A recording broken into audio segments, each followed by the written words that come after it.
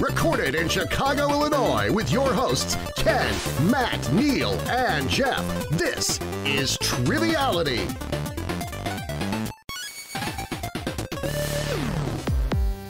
Hello and welcome to Triviality, the game where a lack of seriousness meets a little bit of knowledge. My name is Neal, and I'm going to start right away by saying Matt isn't here, unfortunately, but Ken and Jeff are. He's on the road again, right? He's on the road again. But not for his move. No.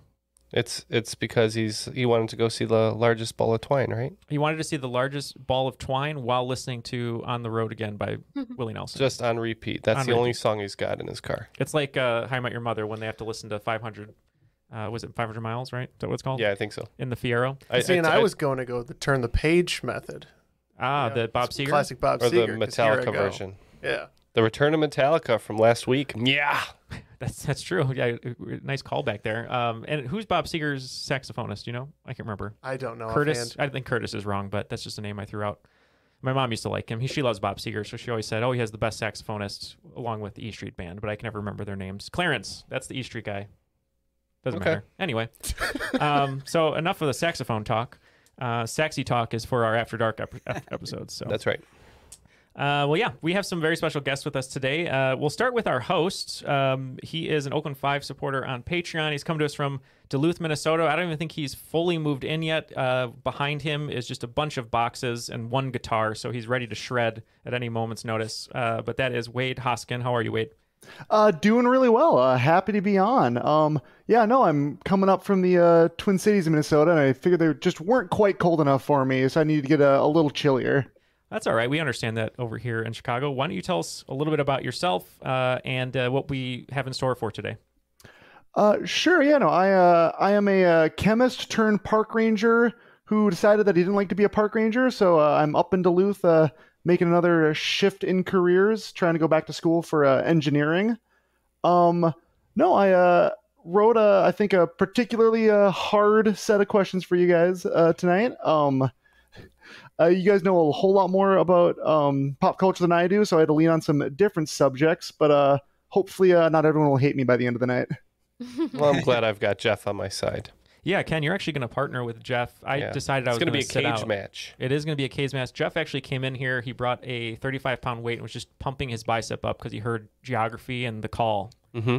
So just like a good park ranger, he heard a call, and now the excitement's coming.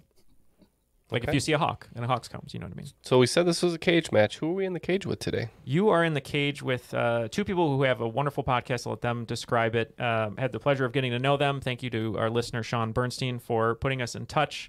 And they're actually coming to us from Toronto, and that is Brynn, and Aaron Yegar. How are you both?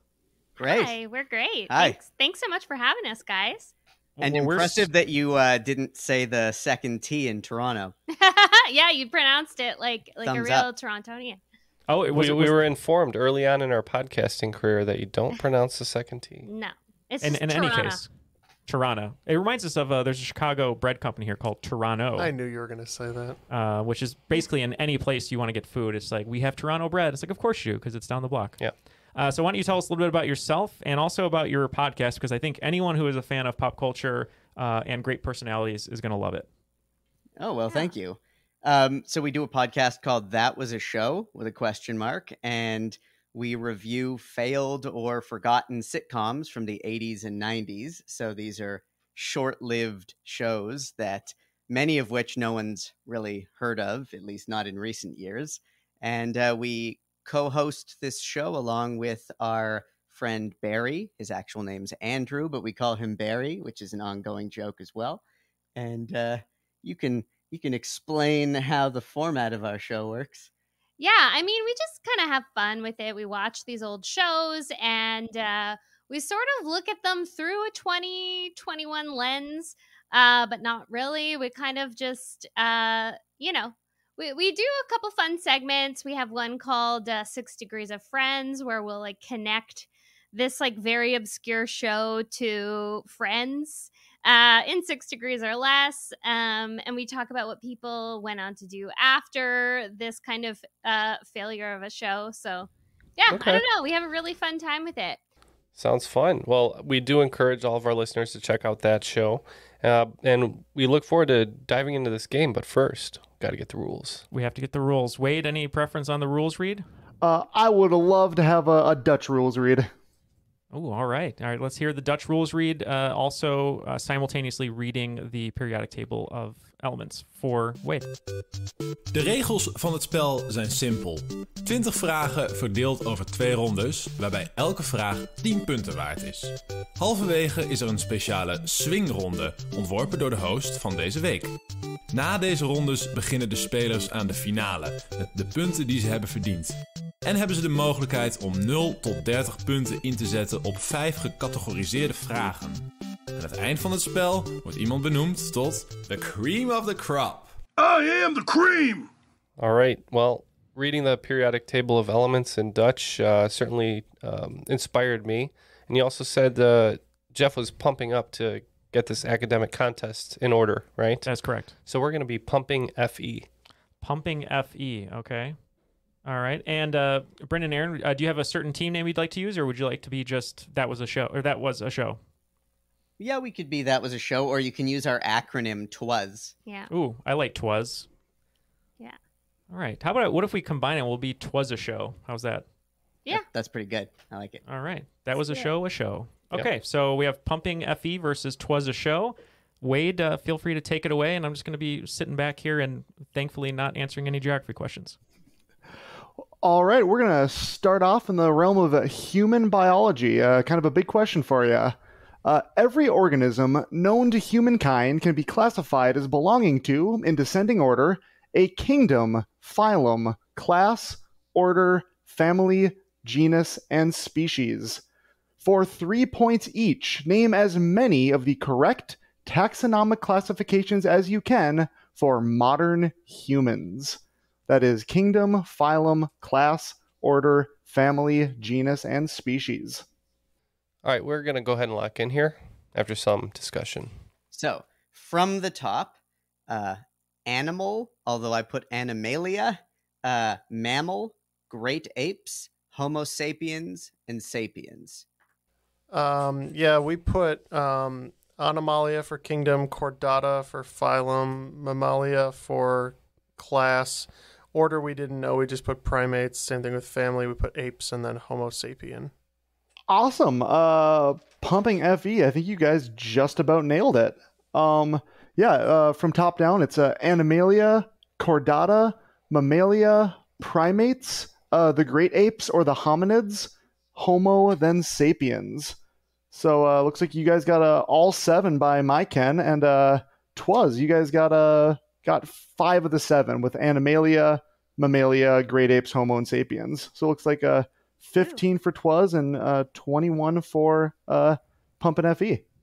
And I helped. I would like to thank Community Season 2, Episode 1 for the Kingdom Anthropology rap at the end, because that's how I remembered most of it. Of course, it just eventually devolves into singing Africa by Toto, which I think is the right call, but shout out there to one of my favorite shows. Wow, I think that was the first time we had a first question point total of 21 or 15. So great job, everyone. Great. And yeah, let's hear question 2, Wade. I'm counting those first as 2 questions. We'll call this one question 3. We're going to dip our toe into some sports. In the history of the NBA, 3 players have won both the league's MVP award and Defensive Player of the Year award in the same season. The first of these players achieved this in 1989. The second in 1994, and the third in 2020. Name 2 of them, or name all 3 for 5 bonus points. And Ken, if you want to trust me on this, I think we got him. All right, sounds good.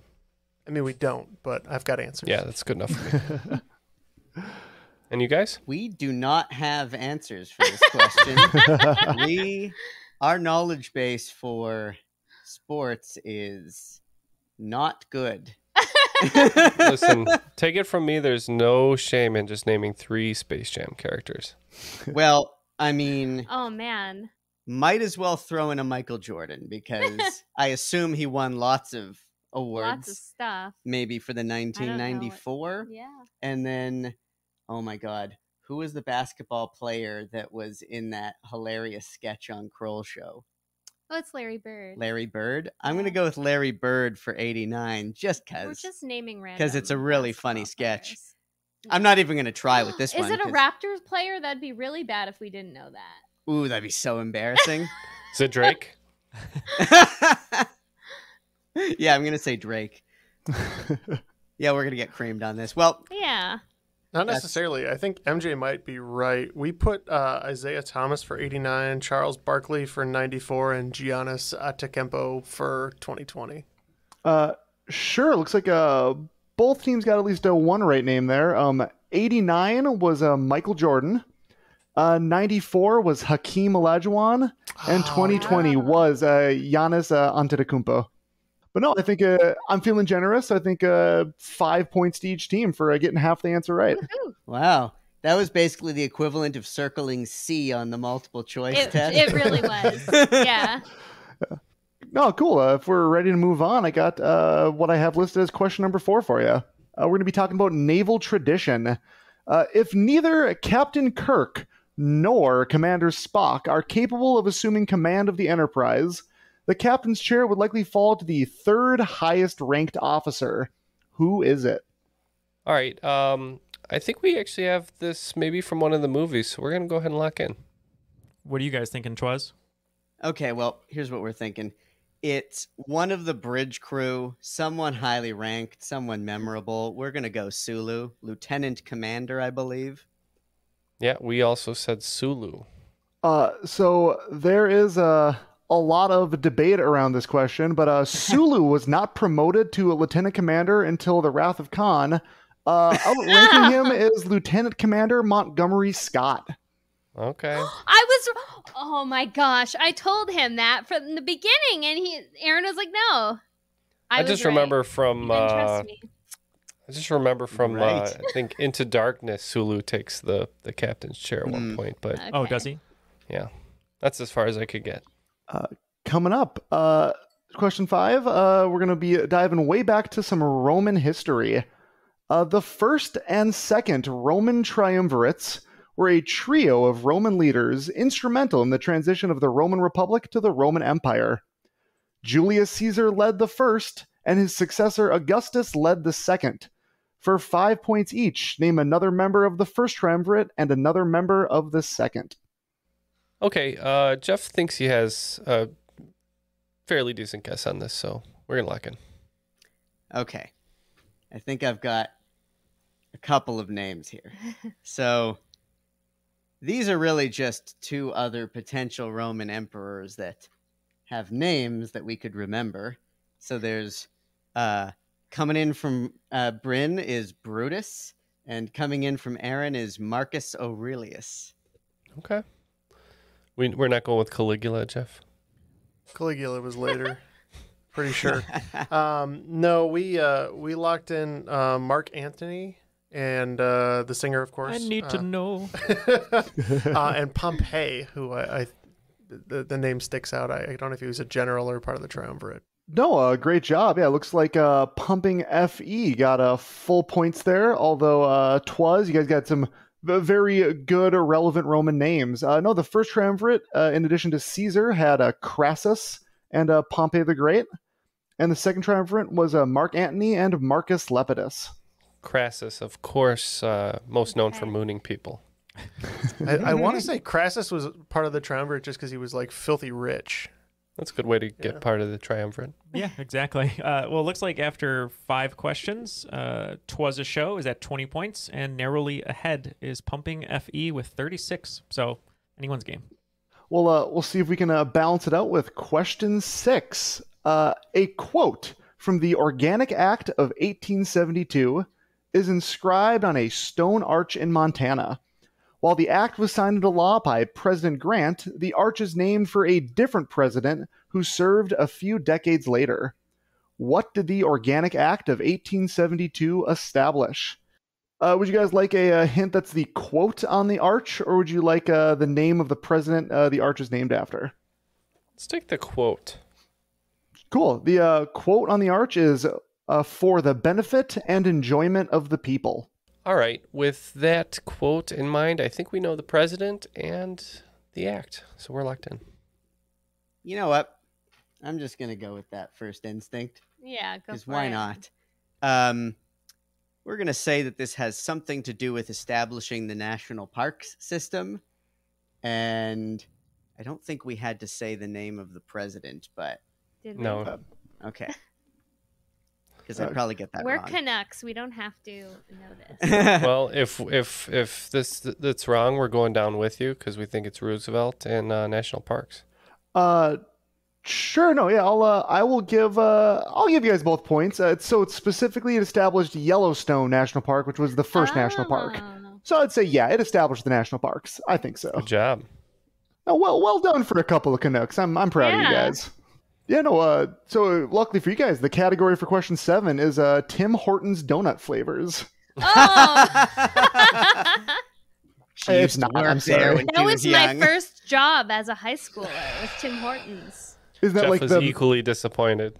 is that like the mandatory service? Is all Canadians have to work at Tim Hortons for 2 years out of Yeah, high school? I think so. Slight the I Israeli think so. military. But actually, question 7 is going to be coming from my dad's record collection. Number Okay. 7. In college, Chevy Chase was the drummer for a band with 2 of his more musically inclined classmates. While Chevy Chase went on to be a movie and television star, his classmates reeled in their own success by going on to form what band, to the joy of yacht dads and beatnik audiophiles everywhere? All right. It sounds like Jeff knows what he's talking about, and this is news to me. He so. does. He does not know what he's talking about. Jeff is a yacht rock stan. Well, the audiophile beatnik thing is kind of my jam. So Go for it. This is kind of a wild guess, but I said a Steely Dan. yeah, I'm thinking about audiophiles everywhere, and maybe if you're reeling in the years, it's got to be Steely Dan. So It is Steely Dan. Oh. Yeah. How was Chevy Chase and basically Steely Dan? how was Donald Fagen in a room with Chevy Chase? That's what I need to know. Yeah, I think there's a reason that they didn't move forward as a band, probably. Chevy So Chase, notorious douchebag. I want to know if there's any like photos or video of him with them. I've tried. It sounds like it was like a thing they did for a couple weeks in college, but Okay. I don't know. I wouldn't want to be in a All band right, with this Chevy guy's Chase. an asshole. Let's get rid of him. No, great job to both teams. Great pull on the reeling in the years hint there too, though. All right, we're gonna keep talking about popular music with question 8. Of the top 10 best-selling albums of all time, 7 are studio albums, 1 is a compilation, and 2 are movie soundtracks for movies that came out 15 years apart. What are those movies? Okay, we are locked in with 2 answers here. We debated each other on one of the years. This might be like a contentious like issue in our relationship now because But she was right about Scotty, so I'm giving it to her. he's not trusting me with my Okay. No, I'm trusting you. I'm giving it to you now. What do you got? Okay, so I'm gonna say so the older of the 2 is Jesus Christ Superstar and The Bodyguard. Okay. Yeah, we too had The Bodyguard, and initially we were thinking Frozen, but the timeline wasn't quite right, so we figure Frozen probably just didn't sell enough albums because it's more modern. So we went back in time and didn't say Back to the Future. We said Grease. Very close. Ooh, yeah, sounds like Neal knows what he's talking about. Close. I think Grease 2? both teams got at least one right. The much better known Grease too. Both teams got at least one answer right. The Bodyguard from 1992 was one, but released in 1977, a Fever Night, Saturday Night Fever.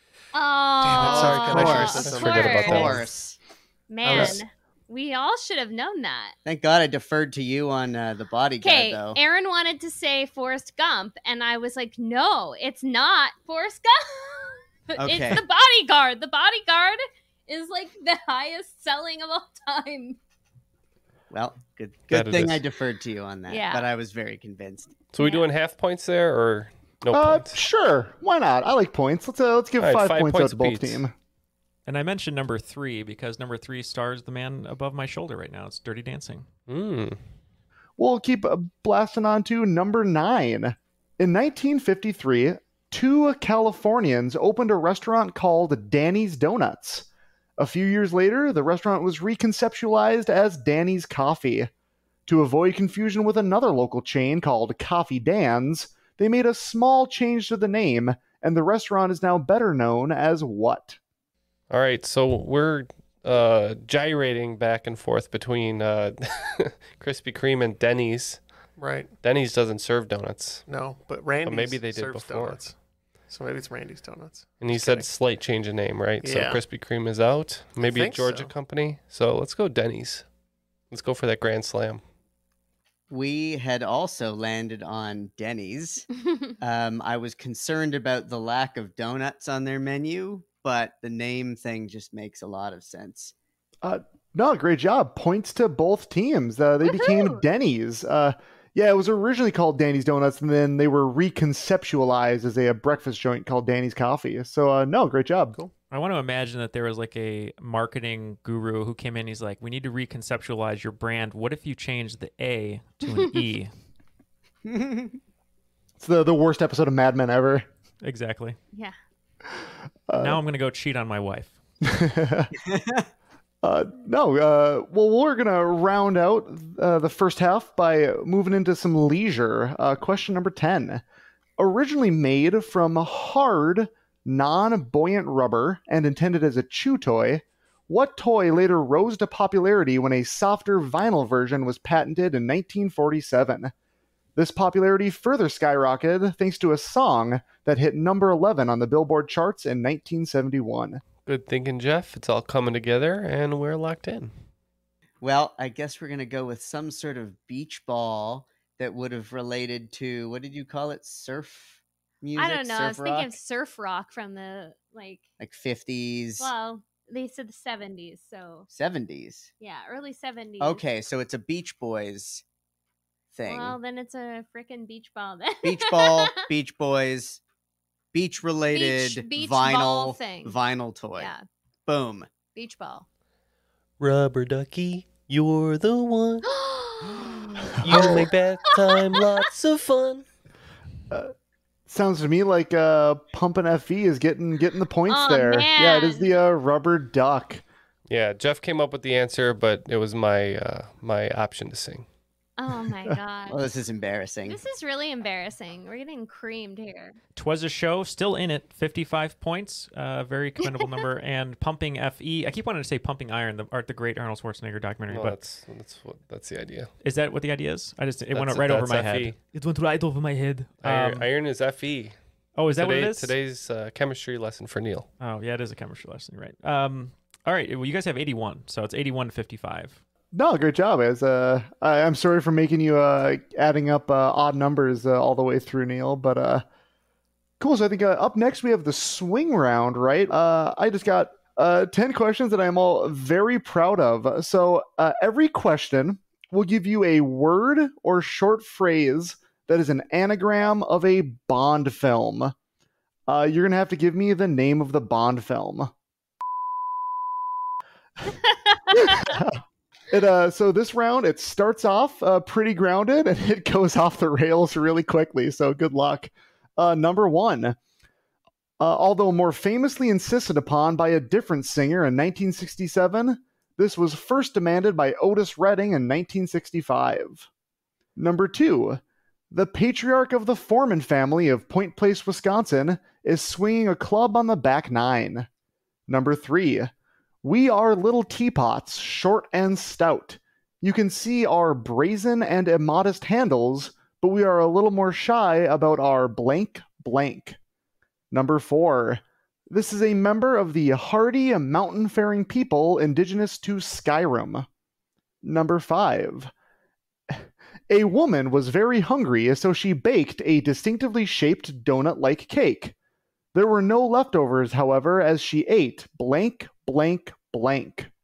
Number six, one of the Carpenters, the erstwhile co-star of Doctor Who, and the most recent Second Lady of the United States are all hanging out on a wet highland hill characteristic of Great Britain. Number seven, an insect member of the order Diptera is named after a groundbreaking American virologist. 8.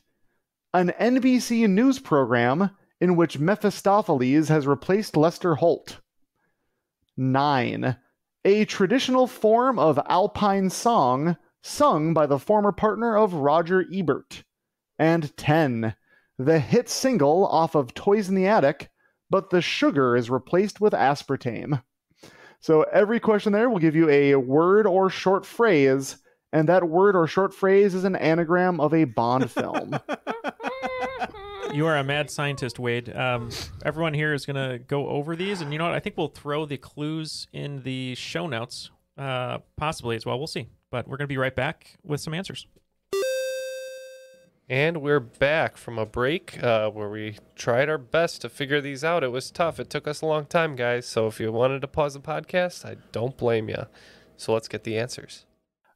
Sure. Number 1, although more famously insisted upon by a different singer in 1967, this was first demanded by Otis Redding in 1965.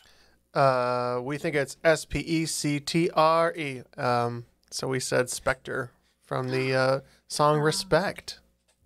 We did not have such an astute guess. We didn't get in it. We thought the song was Try a Little Tenderness. Yeah. And we could not pull a movie title out of that. We're like, what? No, yeah, it helps to spell it out. Yeah, it was Respect into Spectre. That's very clever. Number 2, the patriarch of the Foreman family of Point Place, Wisconsin, is swinging a club on the back 9. All right, we know it's red, and if he's swinging a club, he's probably golfing, so we went with Goldfinger. We also went with red golfing into Goldfinger, and that's probably the only one that we're very confident in. Well, you should be confident. Points all around. Both teams got it right. Nice. Third one was, we are little teapots, short and stout. You can see our brazen and immodest handles, but we are a little more shy about our blank blank. I think they're shy about their coy spouts, which I believe anagrams to octopussy. We reverse engineered that one, though, just to be fair. Yeah. Wow. Well, we had the word spout. Didn't quite make it as far as that. Yeah, no, well done to pumping FE or pumping fe if you prefer. Yeah, it was coy spouts or octopussy. Yeah, I was kind of expecting people to reverse engineer that one. Next one, this is a member of the hardy mountain-faring people indigenous to Skyrim. Another reverse engineer here. I said Dr. No, and he said that fits because of the Nords. We didn't really have anything for that one. Okay, so nothing there. Moving on. Yeah, nope. It was Nord into Dr. No. Although, yeah, it sounds like you were thinking about Dr. No's brother, Turb No. Next one was, a woman was very hungry, so she baked a distinctively shaped donut-like cake. There were no leftovers, however, as she ate blank, blank, blank. I think it's something like all the bunt, but we got bunt into Thunderball, so we said Thunderball. Well, we were playing with bunt. Then we also had a funny take on the clue that she ate the whole thing, whole as HOLE. Instead of whole. But but then that didn't give us anything. Didn't give us a movie title, so. Moving on. Oh, yeah, it was close with all the bunt. It was all her bunt, which is an anagram of Thunderball. So really well done there. Yeah. Next one we had was one of the Carpenters, the erstwhile co-star of Doctor Who, and the most recent Second Lady of the United States are all hanging out on a wet Highland hill characteristic of Great Britain. So we got Karen, and then Jeff unscrambled that into... Well, I figured out that would fit if you add more to Moonraker. So you might have been right about the more. Yeah, he second guessed me again because I had said more in our initial conversations, but Aaron second guessed me again. Because you would have gotten Moonraker from that? No, I would not have. Aaron said it was the Moops. Yeah, the Moops. Yeah. So nothing there? It was the nothing, Moops. nothing. It's a misprint. Yeah. Well, no, I mean, great job there. 7 was an insect member of the order Diptera is named after a groundbreaking American virologist? All right, this is where it gets tricky. But you said butterflies were what? Lepidoptera. So I said Terra probably means something that flies. Went to mosquito, and I was able to fit that into quantum of solace. So we said quantum of solace, but we didn't figure out the whole clue. We got nothing. Crickets over here. Sure. Very close, and great job on fitting into quantum of solace. But Diptera refers to the common housefly, and the virologist in mind was Jonas Salk. It was the Salk fly or skyfall. Ooh.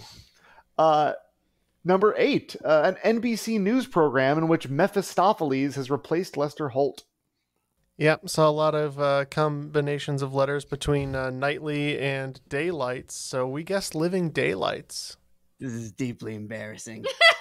just keep going. Just keep going. What do we got? Keep going? Yeah. Do you want to toss one in as your answer? We had jotted down live and let die. All right. Well, in that case, an NBC News program which Mephistopheles has replaced Mr. Holt is Devil Dateline or Live and Let Die. There you go. Never hurts to guess. Yeah, always throw a guess out. See, he's figured that out. Well done. Number 9.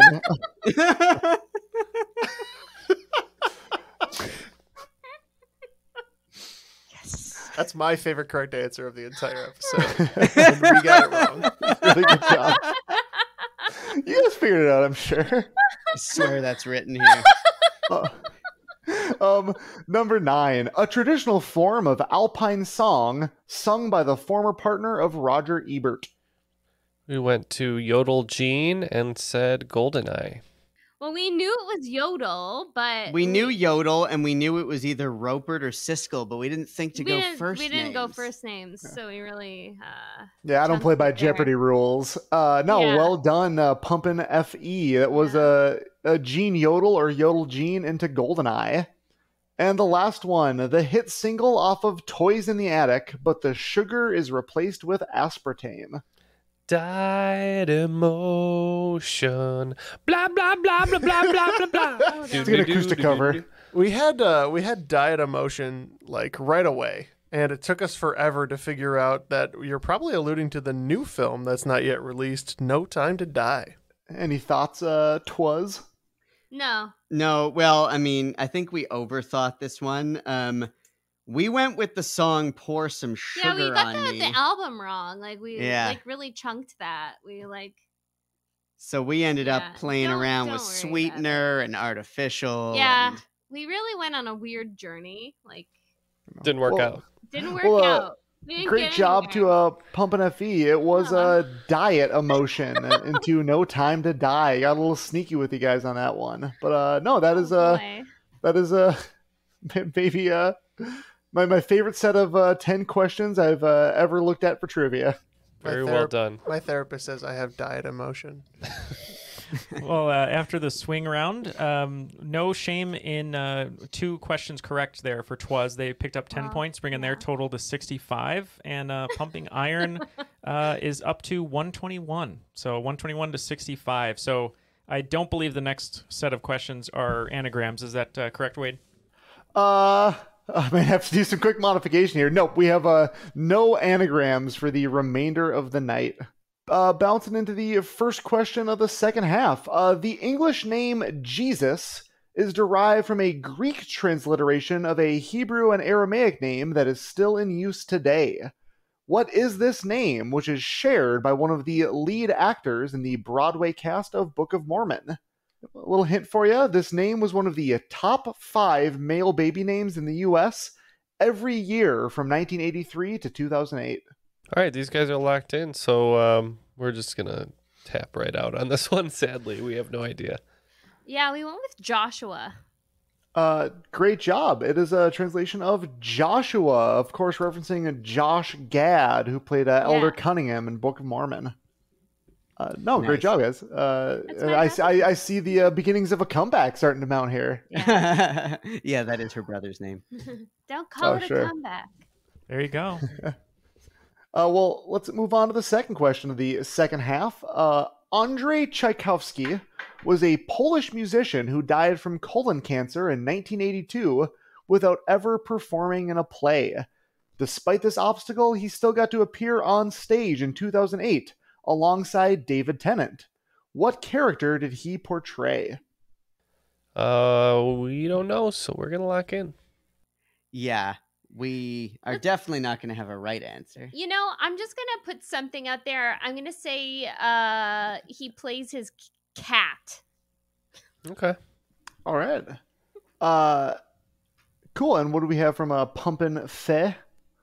We believe that he appears in the play Equus as Daniel Radcliffe's penis. You're closer than you know. No. Andrzej Tchaikovsky ended up portraying Yorick, better known as the Skull in Hamlet. To be or not to be. Wow. That is. They used a dark. human skull? In Shakespeare's scripts notes, make sure you use a human skull. It was not encouraged to drink out of it after the play, as he often did. But At the cast party, yeah. Number 3 of the second half. Emil Jannings was the first actor to win the Academy Award for Best Actor, though he proceeded to star in a number of regrettable German films in the following decades. Because of this connection, he was portrayed in a cameo appearance during the climax of what 2009 war film? we're locked in. Yeah, we're good. We're going to go with Inglourious Bastards. Yeah, we said that too. Yeah, points all around. It was Inglourious Bastards. The year 2009 really rings a bell to me. When I hear 2009 film, I think Inglourious Bastards. It's the year you became a man. Yeah, that's right. Wait, what? And in honor of Ken becoming a man in 2009, I'm going to make myself available as a tag team It's not the partner case. It's for not the case. for Brynn and Aaron, just because Okay. these questions are now in my wheelhouse, which they weren't before. So you're feeling like you want to suddenly answer some questions. I am. So if you guys So you're need joining my, the enemy. Yes, Okay. I'll join the enemy. So if you need my help, just say tag, and I'll Okay. try to give you a good answer. Okay. Well, great timing, Neal, because question 4 is about math. Oh, I rescind my comment. Number 4 of the second half. One of the most important constants in mathematics, E, is named for what Swiss mathematician? Not to be mistaken with Warren Moon or Earl Campbell. Don't worry about the just We're locked in. You were writing it down and then you started thinking about it with the clues. All right, we're locked in. Oh, I get it. My brain worked. Don't let yourself be fooled by extra clues. No, I figured it out. I definitely You're extremely confident and then you just stopped. it confirmed what I already knew. Look at the big brain on Jeff. I was hoping that this would be like an algebra question that I could just like work out the crunch the Y numbers equals and- 4x squared. Yeah. I know, and the frustrating thing is that I know that I've heard the answer to this in the not so distant past, and I cannot remember it. Is Escher someone? Someone. I was going to say that it was eunuch, but then they cut off all the other letters and it just became E. Yeah, I believe this is Euler, which would be the team that those other two guys played on at one point. No, well done. This is Leonard Euler. Yeah, and Warren Moon and Earl Campbell both famously played for the Houston Oilers. But no, great guess with Escher. Escher was also an artist mathematician, which that E would have been a good connection there. Wow. That's very generous of you to, It was a good guess, Aaron. to say that. Yeah. The fall of the House of Escher. Well, let's jump on over to question number 5 of the second half. We're going to do a little more classic rock here. And Then There Were Three is a 1978 studio album marking a change in style for the recording band. This is due to a lineup change in which the lead vocal duties were picked up by the band's drummer. What band is this? We're locked in. Always a good choice, by the way. If you need to phone a friend on this one, I can help you as a drummer. Here, I'll give you a little hint. On the nose, Ken. Great job. Tag. All right, so are you familiar with the song Sussudio? Oh, yeah. So it would be the band that started the Earth in 7 days, I believe is what it is. Genesis. Oh. And we also said Genesis. Yeah, that'd Great. be Phil Collins going from being the drummer to the lead singer. Yeah, no, great job. Points all around. I had that in my head. And then I didn't trust myself.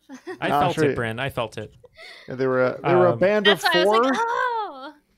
No, yeah, they were a band of four, and then they were three. After 5 in the second round, it looks like Team Twas picking up 30 points, bringing them to 95. And Pumping Iron picking up 30 points as well, bringing them to 151. Okay. Well, let's enter the home stretch in the second half here. Number 6, the Spiel des Jahres is an annual award. Winners include Istanbul, Colt Express, Alhambra, and Azul. What is the Spiel des Jahres an award for? We can lock in. Well, we think it's some sort of race or competition, something sporty, like Maybe a car if race it was or made a out horse of race. cardboard, maybe? If it was a cardboard race, does that help at all? Possibly. I can With throw a another die? hint. Throw another hint for you guys, home that one of the winners was Settlers of Catan. Oh, a board game competition. Okay. Yeah, it's some sort of board game competition. I like that idea. Yeah, and we said this is the annual German Board Game Awards. Well done, yeah. Spiel des Jahres is German for Game of the Year. It is the best Oh board my game or card game God. every year. You know what's sad is that I almost guessed that it was something German specifically because I know that they're huge into board games and because of the word Spiel, but but listening to the various past winners, I just couldn't really. I think the Connect Dutch the dots. also like their board games, right, Dutch boy? Only if you roll a 6. What's your favorite board game, Dutch boy? Candyland. I expected that. Yeah. Well, we're going to stay on the subject of games for number 7. Chess is a descendant of an ancient Indian game with a name that refers to a particular formation of the 4 divisions of an army, the elephantry, chariotry, cavalry, and infantry. Yogis may also recognize this as one of the nicknames for a low plank. What is the name of this game? Okay, I have an idea here from the yoga perspective. I like it. It might not be exactly a low plank, but we're going to be close. It's a medium lowish plank. There's a word that's on the tip of my tongue. What is this? What is this word that I'm trying? Give up. I give up. All right, they're out. Well, I know when I'm doing my yoga along with the German guy on YouTube who absolutely kicks my ass every time when he says, Like your and bison we're going to in go this from situation, plank to chaturanga, I cry. So we're going to go with chaturanga. All right, cool. Chaturanga is the right answer. Chaturanga is the name of the OG chess, which had, I think, elephants instead of bishops, which is objectively cooler. I have never said this before in my life, Ken, but thank you for being in good shape. No problem. That's what the ladies say too. No, Someday. I hope. Great job there. We're gonna pivot into a little geography. 2 cities that straddle the U.S.-Mexico border have fitting names that are complementary portmanteaus. The city on the California side lends its name to an Arizona-based indie rock band, and the city on the Baja side is referenced in a song by the Grateful Dead. What are the names of these cities? Ken, if you trust me, I believe we can lock in. Yeah, it has nothing to do with yoga, so this is all you. Okay. If you guys need me to tag, I only know 1, but if it'll get us points, if I'm right, then it'll get us points. Okay, so yeah, I would love a little help from our friend here. We have a guess for one of the cities on the Mexico side, but not. Oh, that might be the same one as me. What's your guess? Our guess is Tijuana.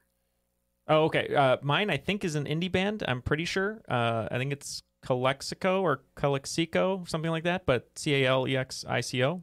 That's my Okay. guess. Because I think it's like California, Mexico put together. Oh, I see. Go for it. We'll go for Go for it. We'll go for it. All right, Jeff. They're saying Calexico. We also have Calexico. I believe the other one is Mexicali. Well done. The two cities were Worse. Mexicali on the Mexico side and Calexico on the California side. Mexicali Blues is one of my sleeper picks for one of my favorite songs by the Dead. The other one seems so simple. I didn't even put that together. Mhm. No, great job. It's definitely a tricky one that I think I only know because I got a lot of family in the area in SoCal. We're definitely more familiar with the other border. Yep. Yeah. Well, let's go on to number 9 of the second half. Domenico Dragonetti was an Italian virtuoso and composer.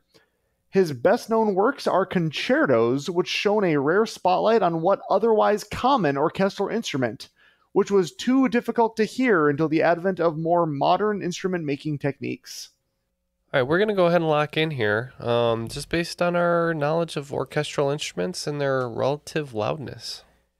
Okay, we have a couple guesses, but I think we're going to go with should we go for it? Yeah, go for it, Aaron. Okay. We're going to go with a melodica. Ooh. All right. Good.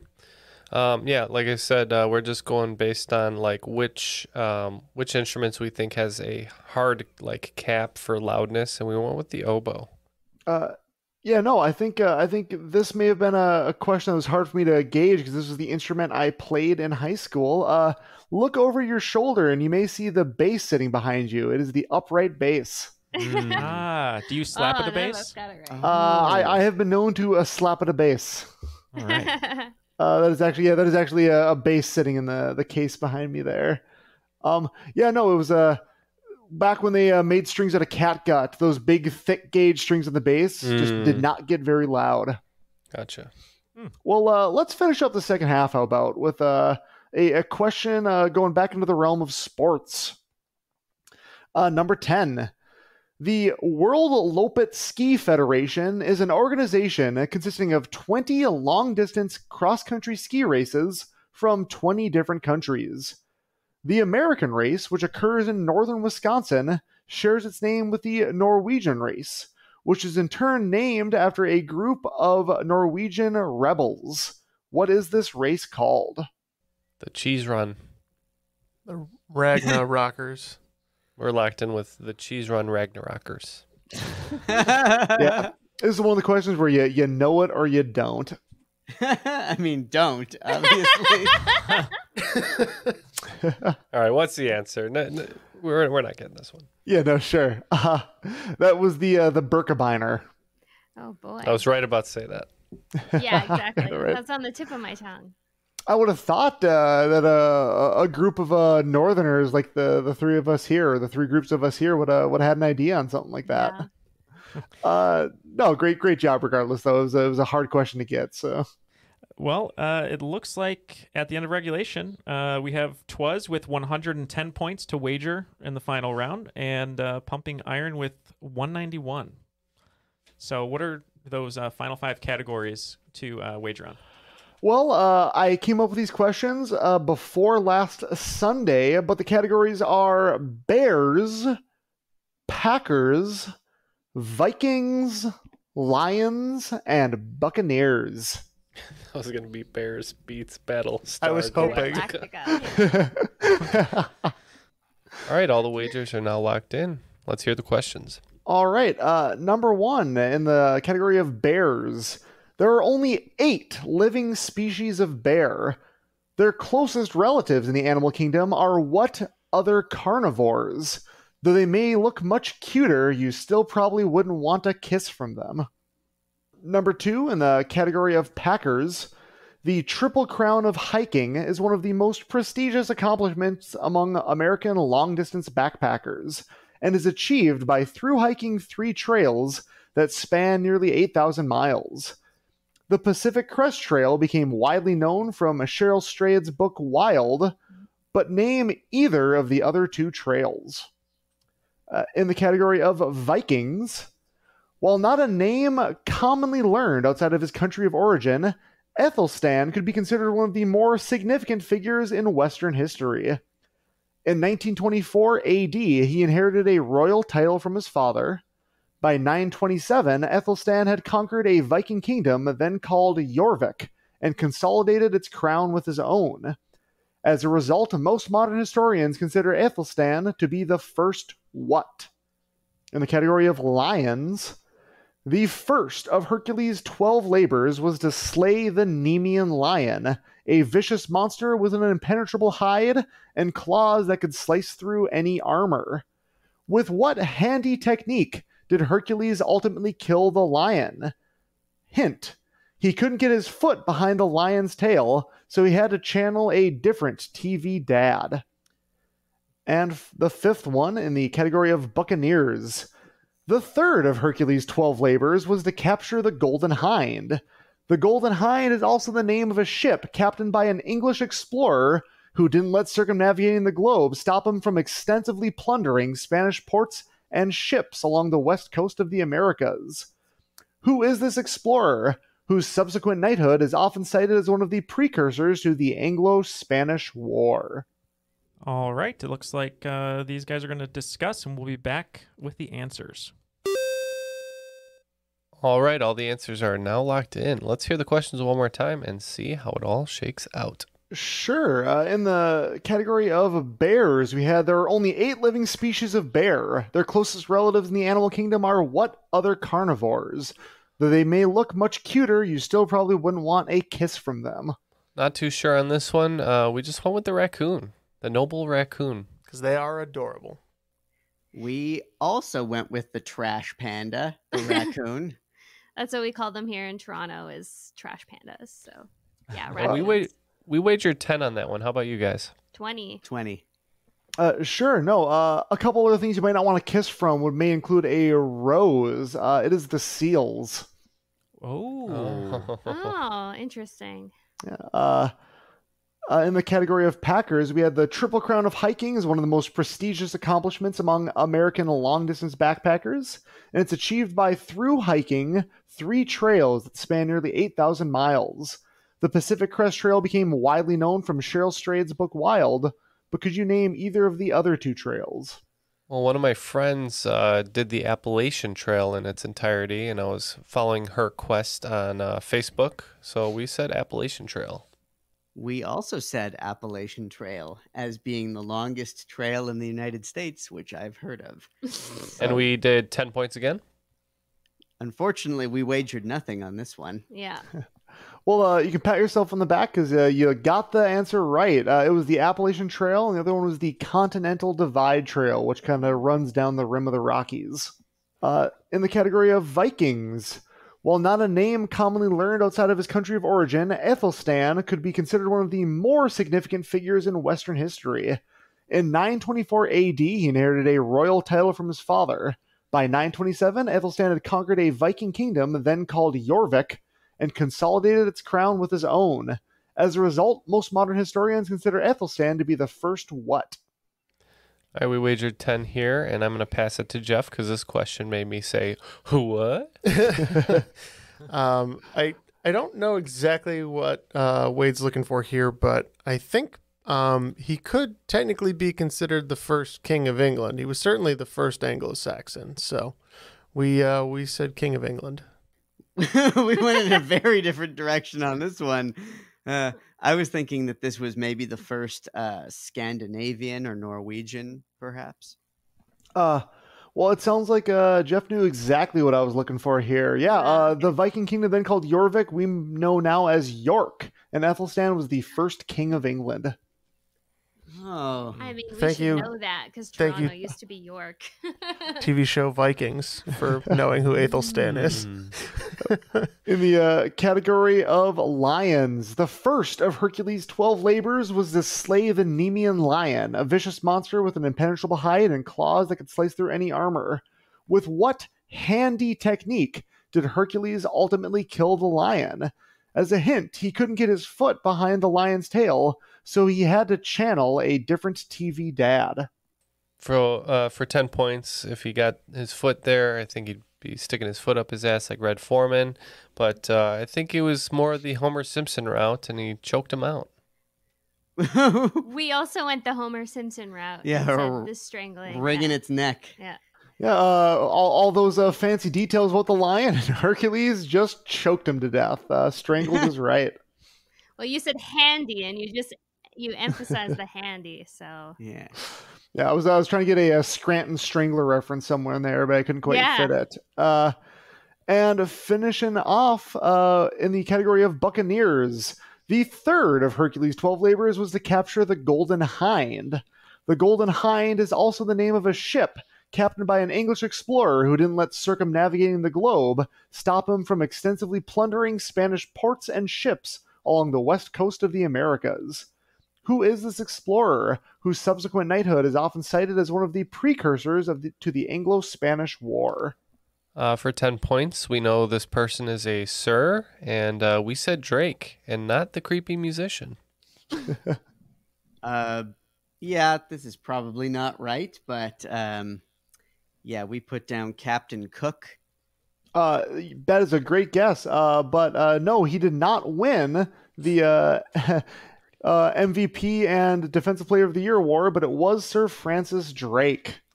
All right, after doing some score tabulation here, Twas actually ended the game with 100 points. So good score. Yeah, very good score. And today's cream of the crop with 221 points is Pumping FE, or as I learned, Pumping Iron, based on the film starring Arnold Schwarzenegger. The cream of the crop. Nobody does it better. Yeah, we are looking a lot like Rocky at the end of Rocky 2. Victorious but bruised. Bruised and battered. Yeah, they put up an excellent fight, guys. I feel like the piece of meat. Wade, thank you very much for putting all these questions together. As you said, some of them might not have been in some of our wheelhouses, but they're all very well written and covered a lot of topics, and we learned a lot of cool things today, especially the bond round in the middle. But any shout outs or anyone you'd like to say hello to? Any the final statements here? Yeah, no, I want to give a quick thank you to a lot of my friends who helped me write these questions. In particular, my friend Nick helped write a few of these questions today, and he's also an avid listener to the podcast and got me introduced to it in the first place. Thank you, Nick. And I just want to take a quick minute to encourage everyone listening to, if they're able to, just check out the Patreon kickback. You guys do a lot of great work. The product you put out is worth every penny any of us could ever give you, and I really appreciate what you guys do, and it's the least any of us can do is to kick back a few dollars to help keep this podcast up and running. Thank you very much. That is much appreciated, especially because I forgot to do a Patreon drop this episode. There you go. There it was. Yeah. Thank you very much. No truer endorsement than from one of our patrons and avid listeners. And Brynn and Aaron, make sure you tell everyone where they can find your show. We appreciate you coming on today and staying up late with us. And I will say for myself, your program, I absolutely love the Golden Palace episode, the Don Cheadle starring Golden Girl spinoff, and the Sports Night one. But people can check that out. But how can they find you? And any last words from you guys? Well, thank you so much for that endorsement, and thank you so much for having us on the show. This was a really challenging game, but it was a lot of fun. Yeah, thanks so much, Wade, for these questions. I feel like I learned a lot, but now I feel like I'm ready for bed because my brain is tired. No, I want to thank you for your patience, if nothing else. But you're going to be really good at anagrams tomorrow now. Yeah, exactly. Yeah. Exactly. You can find our podcast, That Was a Show, on any common podcast platform. Also, our homepage is anchor.fm/thatwasashow. You can also follow us on Instagram at That Was a Show. And we're very excited for people to check us out. And thank you very much for bringing us on. Yeah, we had a lot of fun. Any of you are welcome to hop by and watch some bad sitcoms with us if you ever want to. All right, that sounds fun. And please do suggest. That was a show with a question mark, right? Yeah, that's correct. Yeah, so if you're looking up the pod to listen to it, you're gonna use the question mark. But on Instagram, we don't have the question mark. Okay, yeah. and that was our show, right? I think so. All right. Well, I've got an episode all about Sports Night to go listen to. So. All right. Well, for our guests, Jeff, Neal, Matt, who's somewhere, and myself, Ken, that was Triviality? Question mark.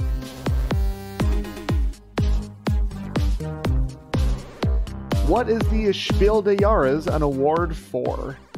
We can lock in. The table just lifted up a little bit on Jeff's side.